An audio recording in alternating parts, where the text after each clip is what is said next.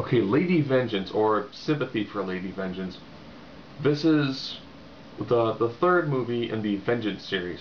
Ironically, I've not seen Mr. Vengeance or Old Boy yet, so my Netflix queue got kind of swapped around, so I saw the last one first.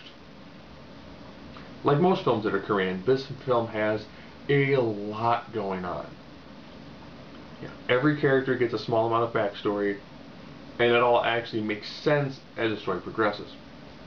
You have a young girl who confesses to a crime she didn't commit, the crime of essentially killing children, because the killer threatens to kill her newborn. So while she's in prison, she learns about all the different inmates and slowly begins to hatch her revenge, as well as get revenge on other people. So when you hear a background story of somebody, you're hearing it because that's going to be part of what she uses for her masterful plot to get back at the person who wrongfully imprisoned her.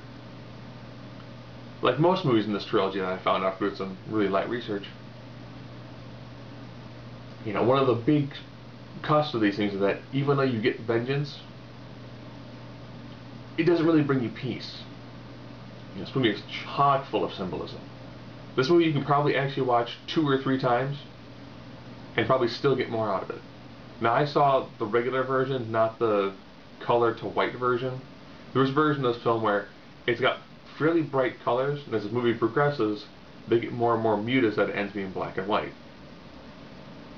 Oh, this is a very beautifully done movie.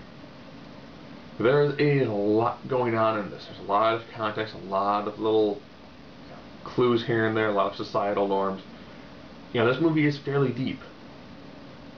That being said, when I read the synopsis and I'm thinking, okay, it's a woman getting revenge, I thought it'd be slightly more on the violent side. And then I saw that it was part of the Asian Extreme line.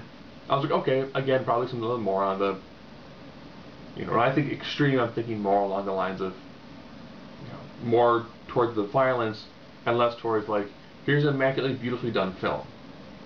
So if you're walking in there thinking you're going to see, a woman like viciously and brutally getting her revenge, you'll be kind of let down. Instead you're thinking, I want to see a woman beautifully craft a plan to get revenge, and then the revenge at the end be unsatisfying, then Lady Vengeance is right up your alley.